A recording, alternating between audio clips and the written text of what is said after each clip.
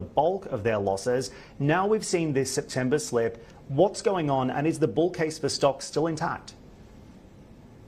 Yeah, I think we've seen quite some interesting market movements to your point, Dan, from August, where we started off with the massive unwind of the carry trade and increasing worry of U.S. data getting softer, and then of course we get gradually slightly better data out of the tail end of August, and then really with the Jackson Hole speech coming in, really reaffirming that we are now pretty much at the imminent start of the cutting cycle. That really helps stabilize volatility, helps risk assets performance a little bit. And now that we are going to September, which due to the earlier segments mentioned, historically has been challenging for risky assets.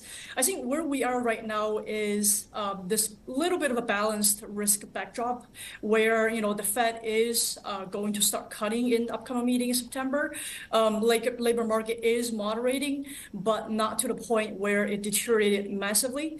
Inflation is still above target, although it's cooling off, and the overall GDP growth in the U.S. is still above trend.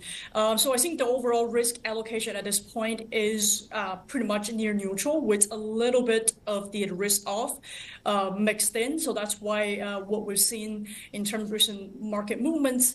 And I think on the equity side is that, the reason that we see still strong performance, especially in the US, is that the tech earnings has been relatively resilient. I think better than people expected it to be. And that quality growth and cash flow that it provides still really justifies for its outperformance that we've seen. Okay, it's so interesting because in a lot of the conversations that I've been having over the last couple of weeks, you really do get the sense that markets need to see that cut in September to get a green light for further gains. And I think that's going to be really interesting to watch to determine whether or not that Fed cut is going to be a catalyst for more equity outperformance. So watch that space. But Yuting, of course, in order to get the cut, we need to see the data confirming the Fed's current trajectory. What do you think the latest JOLTS number means ahead of the NFP for the Fed? Yeah, I think the JOLTS number is, well, compared to nonfarm payroll that we're about to get Friday, it's a little bit of a second tier.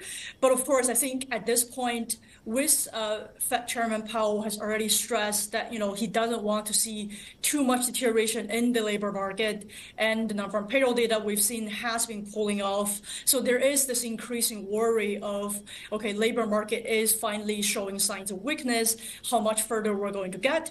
But I think based on what we've seen is that a lot of the pricing in of the cuts, at least for the remainder of this year, has already factored in some deterioration of the labor market. So although the Fed is on data-dependent data watch mode, unless we see massive deterioration of the nonfarm payroll data that's coming up this Friday, I think the base case scenario is still for the Fed to start kicking off the cycle with a 25 basis point cut.